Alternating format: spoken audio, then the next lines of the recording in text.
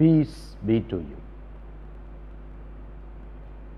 The Gospel today invites us to reflect on the various taxes prevailed in Jesus' time.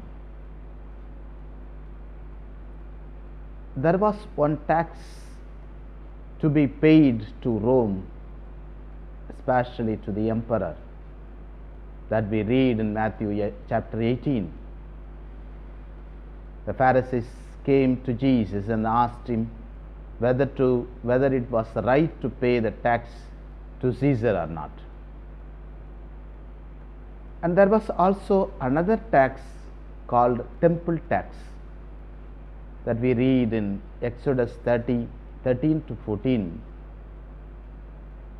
Anyone who reaches the age of 20 and above must pay this temple tax. And added to that, there were also so many taxes prevailed, especially in the time of 70 AD. People were collecting taxes for Capitolinus, a pagan god, and for its maintenance in Rome. And Jewish community were much against paying this tax because it was against their God. And there was also another tax existing among the Jewish community to pay taxes for the rival scholars who speak against the Roman rulers. So likewise there were so many taxes, and this last one was in Jamna, and especially the Jewish community people, they were paying the taxes for the maintenance of the rival scholars.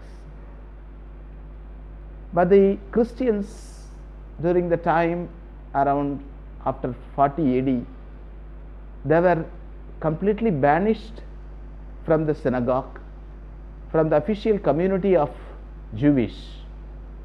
So it was not for them, and it was not also mandatory for them to pay these rival taxes. At the time of Jesus, it should have been only what Jesus meant, the temple tax. Temple tax has to be paid by every citizen, everyone who reaches the age of 20. Likewise, Jesus pays tax, and also says, without paying taxes may scandalize his own brothers and sisters. So, to avoid the scandalization, Jesus asked St. Peter to pay the tax. Being scandalized by way of moral and not following the law is not the way of Jesus. By being exemplary in following the law, in following the moral authority, moral ways, is the way of life, is the way of Jesus. So let us follow Jesus in all the possible ways, never to scandalize at any time to our own brothers and sisters. And Jesus gives very heavy punishment, especially those who are being scandalized to the little ones. Let us be exemplary to all the people following the law of God. Heavenly Father, we thank and praise you for all the gifts you have showered upon us. Thank you, Lord, for this beautiful day. Be with us, strengthen us, Lord, heal us.